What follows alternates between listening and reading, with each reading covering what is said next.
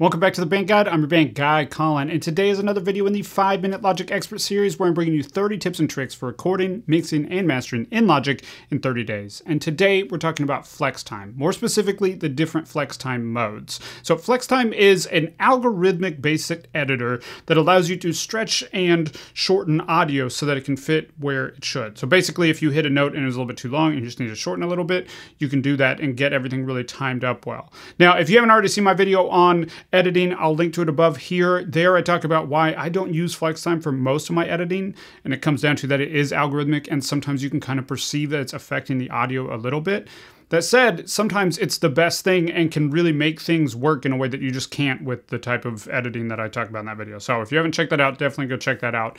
But let's go and talk about flex time modes because, as I said, it's algorithmic and they design different algorithms for the different types of things that you might be using it on. So for example, they have a different algorithm for something like an acoustic guitar or piano than they would for a vocal or a bass guitar, because a vocal or bass guitar is typically only singing or playing one note at a time, while an acoustic and a piano are polyphonic. They're playing multiple notes at a time. So which flex time mode you select could make it sound a lot more natural, make it work, make it be more transparent.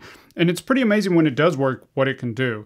Now, if you're coming from GarageBand, you do not have the flexibility in GarageBand to select which mode you get. It just defaults to it. It selects it for it based on what it thinks it probably needs.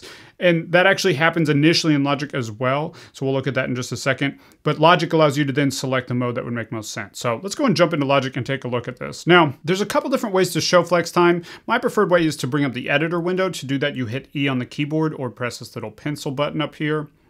And then to engage flex time, you just hit this little flex time indicator here. It's going to prompt you, do you want to turn on flex time? We're going to go and do that.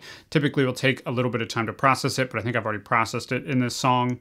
And then it's going to prescribe what it thinks would be best for that channel. So in this case, it's saying flex time slicing, and you may have run into this before where you think, oh, I'm going to use flex time to fix this, and you go to do that, and you pull the note where you want it to go, and it creates this big old gap instead of stretching the audio like you expect it to, or like you've seen it do in other people's YouTube videos. And that's because it's doing the flex time slicing. Now, if you're in GarageBand, unfortunately, it's extremely frustrating. There's no way to get around it. It's just going to do it, and you can't change that mode.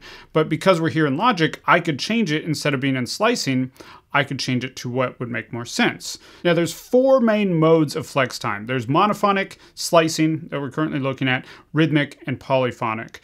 There's also speed and tempophone. We're not going to cover those in today's video because they're really creative uses of flex time that could have their whole videos on each of them. And for the sake of time, we're just going to focus on the main 4, which are the main 4 you'd use for basic audio editing for most music production. So for this example here, this is a bass guitar, so I'd probably want monophonic, which means that's just playing one note at a time. So if I change it to monophonic, you'll see now it's going to stretch out that note as opposed to slicing it like we saw before with slicing. So monophonic is going to be best for bass guitar if it's a bass part that isn't doing like chords or anything crazy. Most bass lines are typically one note at a time. Things like vocals will work pretty well with monophonic. Anything that's really just one note at a time, that's the way you can think of it. If you're doing something like a piano or an acoustic guitar or an electric guitar, then you're going to want polyphonic. That just means that multiple notes are being played at a time, and the algorithm is going to be a little bit better suited for that. Now, I have known people who swear up and down in Pro Tools that Pro Tools polyphonic algorithm sounds better on drums than the rhythmic algorithm.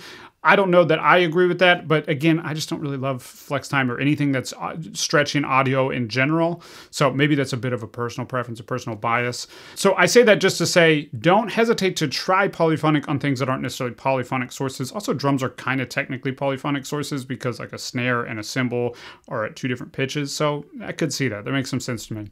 But that also brings me to the next example, which is rhythmic. Now, rhythmic is exactly what you'd expect it to be. It is good for things like drums, tambourines, anything like that that's mostly a rhythmic hit. You can see it doesn't slice here. It does stretch the audio where slicing is actually leaving a gap. So depending on the source, I would use either slicing or rhythmic for rhythmic thing. So with the tambourine, for example, where it's kind of a short hit, I will often try slicing and see if I can get that to work.